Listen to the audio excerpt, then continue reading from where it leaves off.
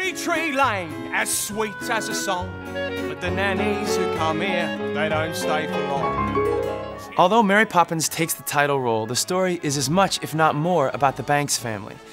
Mary comes into their lives and changes them, but she also changes the way they see the world and other people in society.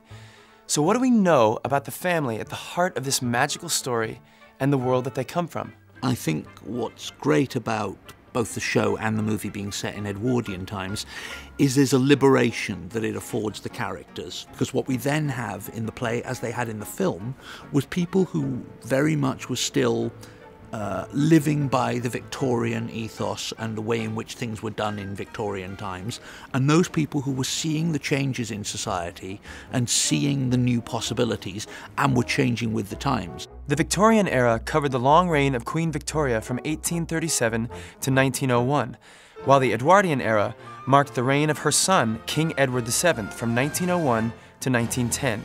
And these two monarchs' reigns could not have been more different. The Victorian era was very much about these sort of held rigid roles that everyone had. Then you have someone new on the throne, and there's all this sort of new technology that's coming into play, and everything is changing, and so you've got an older generation that's very much stuck in this idea of what life should be, and this sort of youthful exuberance, and they're very much stuck between these two worlds. And of course that gives for a potential for conflict within the piece, because the two worlds did not sit easily along with each other. The story Mary Poppins is totally about the Banks family, and it's more about the parents in a way than the children.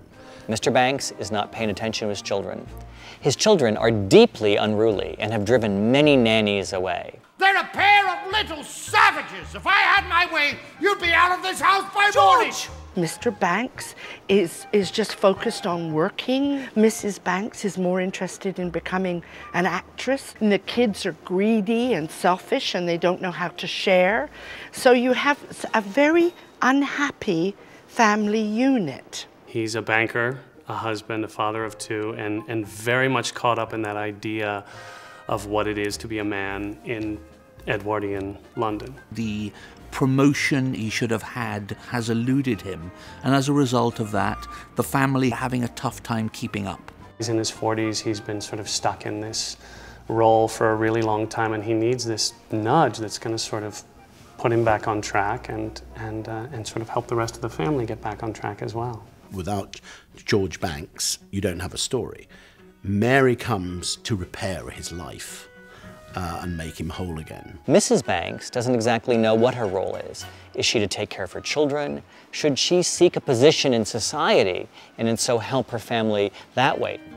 Their apologies, Mom, from your guests. They're not coming, none of them. It was an absolute necessity to give Winifred a journey. She starts off just worrying that she's actually being a proper hostess and wife to what she thinks is a successful banker at the time, rather than bring up children, which is her natural bent, because he says we must have nannies and you must actually just run the house. The role of a woman, again, in that time period, it was just changing drastically. And as Winifred, it's a woman sort of trying to find her way and fit in with this class system. So Mary really arrives into a household that is in chaos, and as a family unit is also in chaos, where things are incredibly dysfunctional. We wanted to try and create something where families would sort of identify a little bit with these characters, even though it was set in a different era. So the kids are less well behaved to begin with. It feels like, you know, they're rude, they're unruly, there's a job to be done. As well as helping to bring the family together, Mary also teaches the children about respecting both the household staff and people from all walks of life in the wider world. I think Mary teaches the children, and then teaches the Banks family as a whole, to look beyond class at people that ordinarily they would have nothing to do with. The greatest example of it in the show is the bird woman, who the children at first dismiss. And Mary Poppins says she's not like that at all. You need to look past what you see. That is the most beautiful thing about this story, is that Mary Poppins erases all walls and certainly changes, you know, the children's viewpoint on how they view people and how they view the world. The children start to, for the first time, take on responsibility and understand they have a job to do. We know things have been difficult for you lately, and we really haven't been of much help. So we thought a bit of extra cash might loosen things up a little.